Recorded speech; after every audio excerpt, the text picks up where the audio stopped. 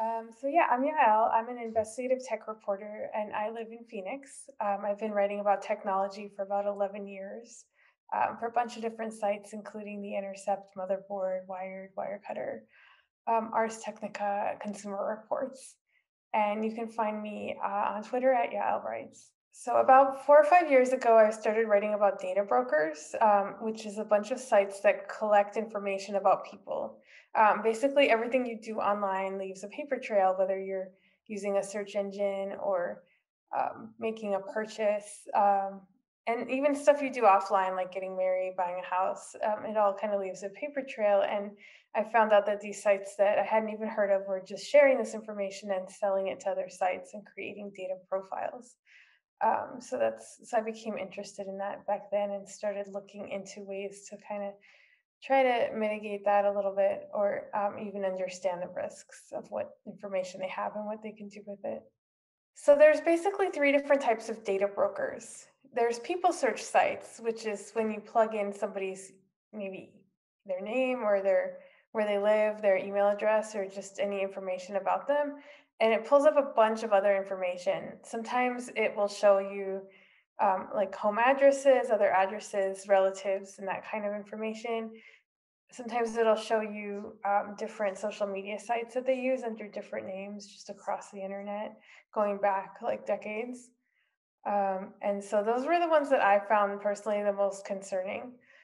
But there's also marketing sites, and a lot of the marketing data brokers will create a profile of people based on information that you search for or purchase. And they do this to be able to sell kind of groups of names of people that are interested in certain products or maybe fit certain profiles. And it can be kind of like a lot of people seem that think that it seems pretty harmless because they're just giving you better deals based on information that you're interested in, but it can actually be kind of nefarious because sometimes something that you're searching for will make you look like you're higher risk, or like you have a medical condition, and it can cause you to have higher rates for stuff or not be able to kind of access the types of services you need at the prices that you would normally get. Um, and then some people just find it kind of creepy. There's been like Facebook and some other sites have allowed you to see which kind of groups you're placed in, and it's something that some people find uncomfortable with, and sometimes the information isn't accurate, and it's not always easy to kind of get it removed because like people are selling. They're not just selling the raw data, but algorithms that they've created based on that data. So they'll put you in these categories, and they'll sell the actual categories, and so it's easier to sell that, and it's difficult for the people who are placed in these groups that they don't even know about to kind of be able to pull that information back. And then the third type of data broker is risk mitigation firms, which is probably the least harmful. They're basically checking for fraud, but it can be harmful sometimes if, say, you're living in an address that's associated with fraud and you're not able to make purchases that you want because they're incorrectly associating you with that address. Um, so that is the third type of data broker. And then some of the risks that have come up, aside from people just thinking, it's creepy to be marketed to based on these categories, and also some of the information is incorrect. Some of the other risks is identity theft. If people can find out information about you, it makes it easier for them to try to steal your identity. And also, like stalking, people are really concerned about people being able to find their contact information, everything that they've ever written on any social media site going back decades, and their home address. And that's probably the emails that I get the most from people who are concerned about this. Is they're worried about people being able to find them, find out where they live, or their phone number and that kind of thing. But actually, another risk that I haven't talked about is data breaches. So like even if the material isn't available publicly, sometimes people can just even if you've opted out of having it displayed publicly, which we'll talk about opt-outs a little bit later, there's just been these exorbitant data breaches of some of these companies, where they're just able to get tons of information about everybody and share that. So that's something else to worry about, because we saw it like with Equifax and we've seen with Axiom and other companies that sometimes they don't secure the information. um, to the level you want. So basically, they're collecting information about people in many cases without their knowledge, let alone consent, and they're not keeping it secure in some cases. So there are some restrictions for what people can do with information, and that's mostly based on credit or consumer reporting agencies. So if you have a credit report and people are using that credit report to decide whether to give you a job or to give you credit, you have the ability to access and report and correct any errors. And the companies that are trying to get that information, they can only do it like in some cases they need you to sign off on it, or they can only access it in really specific circumstances. And there's also another restriction is the Federal Trade Commission Act, the FTC Act has Section 5, and that prohibits unfair or deceptive acts. So basically, if a site is making misleading statements or causing injury to you, and you can prove that, then the FTC can take some action. But it's really hard to kind of prove harm, and there's been some lawsuits with companies that have done this. So it's really hard to prove that like this person got my information from your site and then did X. So there are some restrictions, but they're just a little bit more limited than people would like. And one of the more frustrating things about covering this is that there was this amazing report that the FTC wrote in May 2014, 110 pages, and they had all these suggestions for what data brokers should do for improved transparency and accountability. They said you should share with people what data you're going to share and with who. They should be able to opt out. There should be a single portal that they can opt out nationally. And they had some other ideas. And they wrote this great report and none of it was implemented. And some people thought it would be implemented after the Equifax data breach, but it wasn't. So the report's still there, it's still relevant, and there hasn't been any national legislation in the US based on it. So then that leaves it to individuals to try to figure out like, what am I going to do about all this information about me that's online? And you can try to opt out of some of these sites. For the marketing sites, it's a little bit easier. You can freeze your credit. So basically, like companies that want to give you credit can access information in your credit report, but not if your credit is frozen. So that's something that you can do. You just have to like unfreeze it before you want to use it again. So it can be a little bit of a hassle. You can file an FTC complaint if you do find that a site is misusing your information in a way that's misleading and harmful. And then just being careful about giving out information. But that's really challenging because you leave a paper trail everywhere you go. A lot of this information is public, like in many states in the US, voter records have your mailing address, and those are public or easy to access. And like buying a house, buying real estate, a lot of it is publicly accessible. So there's only like so much you can really do to avoid giving out information. And then for people search sites specifically, and that's what a lot of people contact me about because they want to make sure their address isn't online, especially if they're in a public facing position or maybe they do activism or some kind of reporting or something like that where they have people that don't like them online and they don't want them to know where they live. Um, and you can actually remove those. And I actually have a guide called the Big Ass Data Broker Opt Out list. And it has a bunch of information on how to remove your data from these different sites. The only problem is that it's tedious and time consuming, and sometimes it reproliferates because they're pulling that information from public sources and they'll keep doing that. So you have to repeat this process. Um, every maybe 3 to 6 months, probably.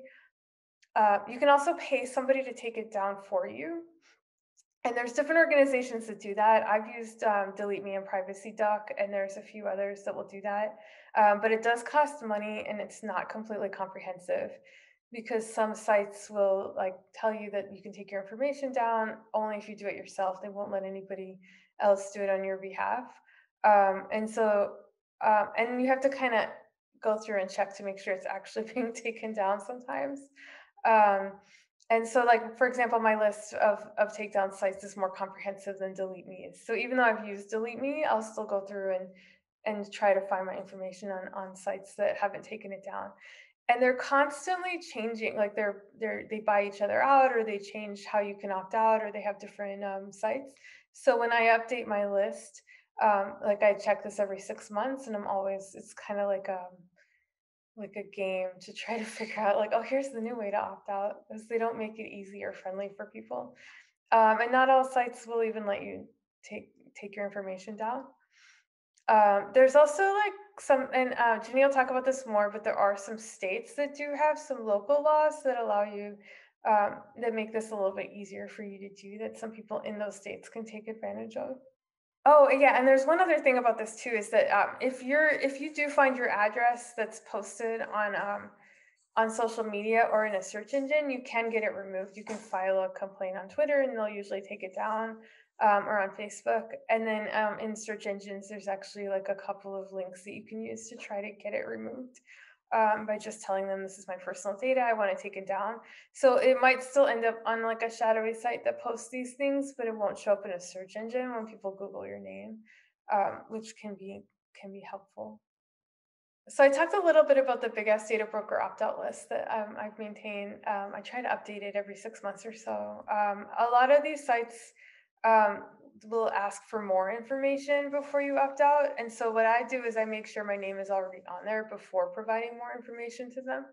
Um, there's some that charge money for access or removal, which I don't personally, I've never paid for that, because I'm just not going to pay somebody for it. Like, what if they put it back up again?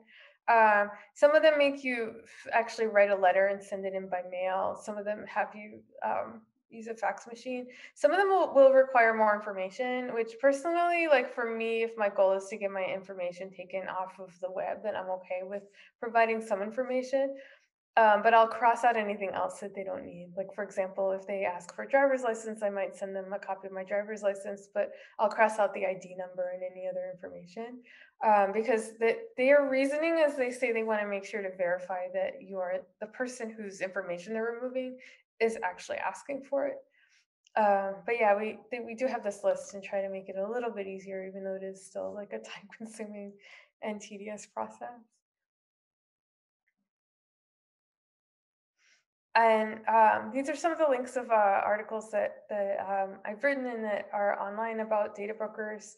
The first piece for Vice, the data broker call for transparency and accountability from the FTC, which is that 110-page report that wasn't followed.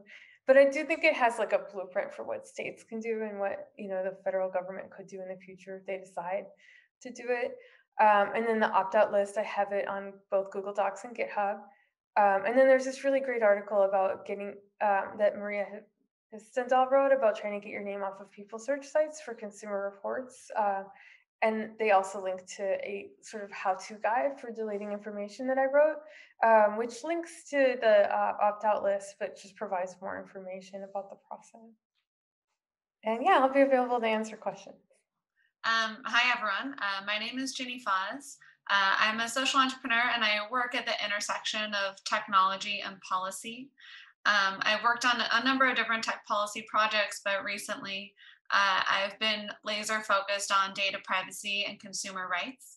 And so I'm really interested and excited to be here with you all today, talking about tools for making data rights meaningful for everyday people, and how kind of tooling and products can fill the gap between what policy provides and what everyday people are realistically able to take action on.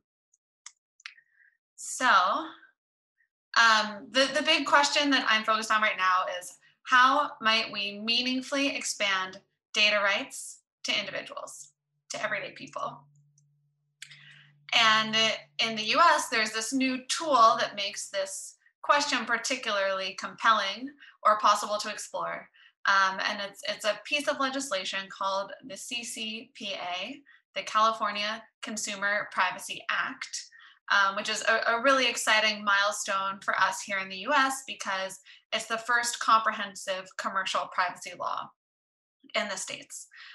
It was signed into law in 2018, and implementation began this year in 2020. And it's making a lot more possible as far as individuals' ability to meaningfully exercise their data rights. So what is the CCPA and why should we be excited about it? So there are a few main privacy rights that the CCPA extends. The first is the right to know the personal information that a company has on file about you. And practically that means that individuals should be able to retrieve a copy of the data that a company has on file. There's the right to delete personal information that a company has on file about you. If you don't trust this company or don't want them to have your data anymore, then you have the right to request that they wipe it from their databases. And then finally, there's what Yael was speaking about earlier as far as the right to opt out of the sale of your personal information by companies. I think most consumers or everyday people might not be aware of the extent to which companies sell data about them. And under the CCPA, any individual can opt out of the sale of their data such that companies aren't able to monetize on the kind of activity and personal information that everyday people are sharing with platforms and products they use, or platforms and products that get their information some other way. They may not even be a user of those products, as is the case with data brokers. So this seems great, right? Like we have this great new privacy law, we have all these rights. What's the problem? Well, the problem is that these rights practically are actually just very challenging to use.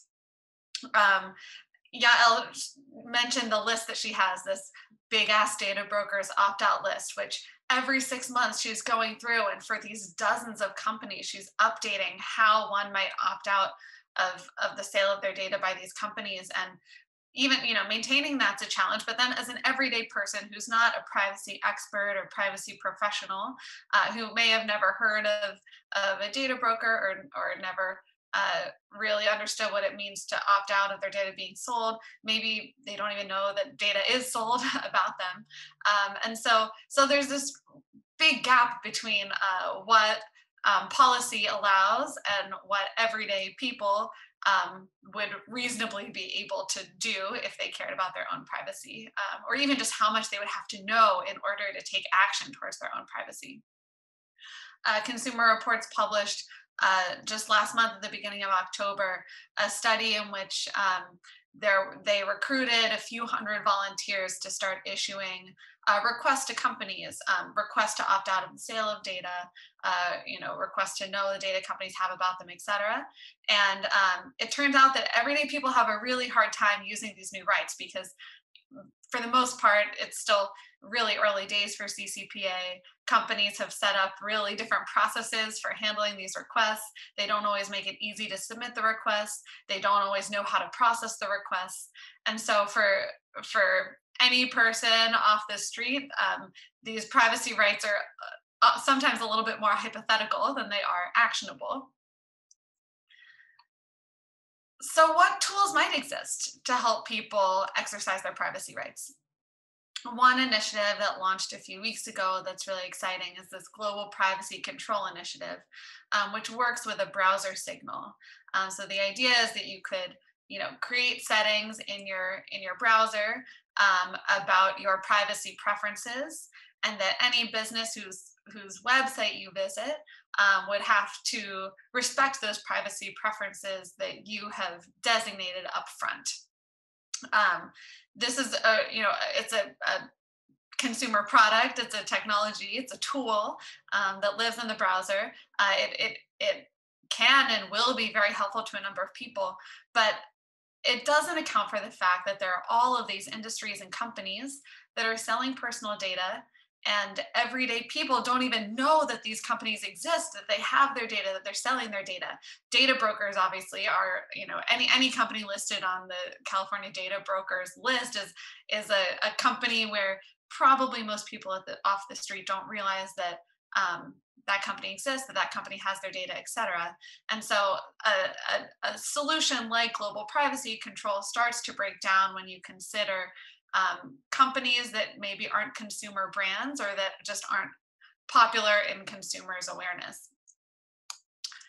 So what else can be done? There's a provision in the CCPA called the authorized agent provision.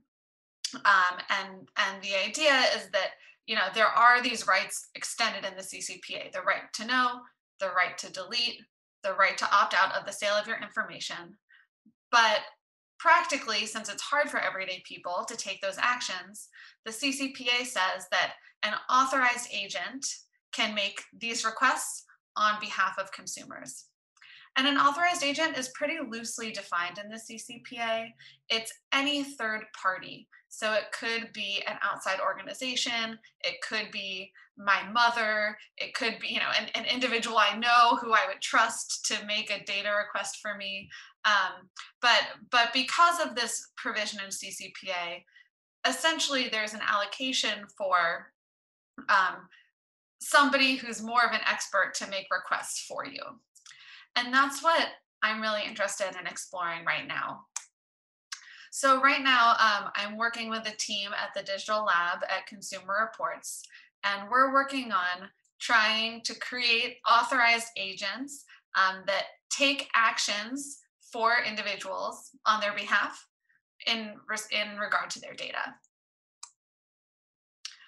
So just a few weeks ago, pretty recently, we launched our first experiment of being an authorized agent. And so what this experiment is we have recruited some volunteers to help participate. We have 110 consumers who have signed some legal paperwork, and the paperwork says, I designate the Consumer Reports organization to act as an authorized agent on my behalf and to submit data requests on my behalf. We are now currently representing these 110 consumers before 21 companies. So we selected this list of 21 companies for the pilot based on a number of criteria. We wanted a mix of companies that were popular consumer brands, as well as major data brokers, as well as a mix of industries. So we have some retail brands, we have some food and beverage brands, we have supermarkets, we have e-commerce. We really tried to, it's only 21 companies, but we tried to get as much diversity as possible in the sorts of business models and even consumer awareness. And over the past few weeks, we've issued 210 opt-out requests to these companies. So each company in the cohort has received 10 requests from Consumer Reports saying, we are opting this consumer out of the sale of their data by your company. So essentially what this means at a high level is that we as Consumer Reports have created a technology by which we are acting as a virtual assistant to individuals who have desires for their data, but maybe don't know enough to act on it, maybe don't have enough time to act on it, maybe just are too busy to act on it.